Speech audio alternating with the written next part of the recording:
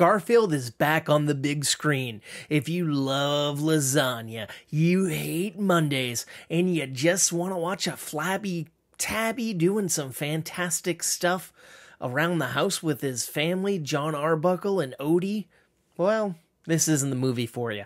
I'd say go back and watch the early 90s cartoon Garfield and Friends.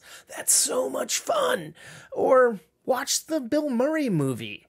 Hell, even watch the sequel, A Tale of Two Kitties. But don't waste your time on this movie. Honestly, this movie had great potential. So, this is a Garfield origin story. Garfield meets John as a kitten. He moves in with them. They get Odie. Everything's going great for Garfield except Mondays. And the reason he hates Mondays is because of like things that happen on Mondays, but these things could happen any days of the week. And it's all in a montage in the opening. And that's all you get. And then it becomes this story where Garfield and Odie get kidnapped and Garfield's estranged father has to save them.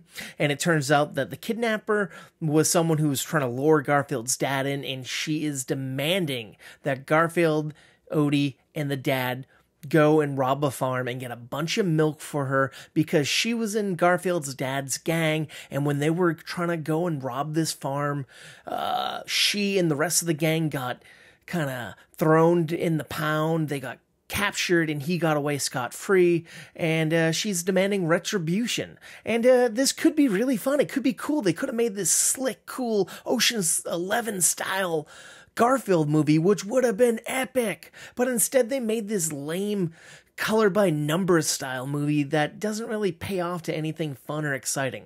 Now, Chris Pratt is Garfield, and a lot of people were shitting on him when he was casted as Garfield.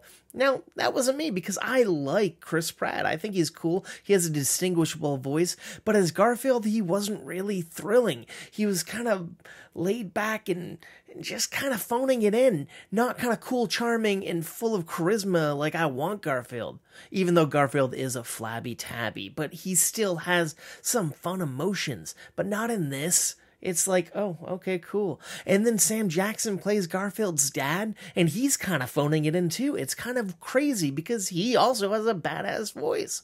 And now Odie's in the movie, and he doesn't speak at all, but he steals the show because he's doing fun, wacky, exciting things in the backgrounds of scenes. And I don't know, this movie is not for me. I guess it's not for me because I'm not a child. If you're a child, you might like it. I will say the animation style is kind of cool. I did dig that. It has a cool cast. But it's not for me, but it could be for you. And if you have kids, it's definitely probably for them. If you do like movie review podcasts, might I suggest you check mine out? It's called Movie Toast. News and reviews, and available wherever you get your podcasts. Thank you, and please stay toasty.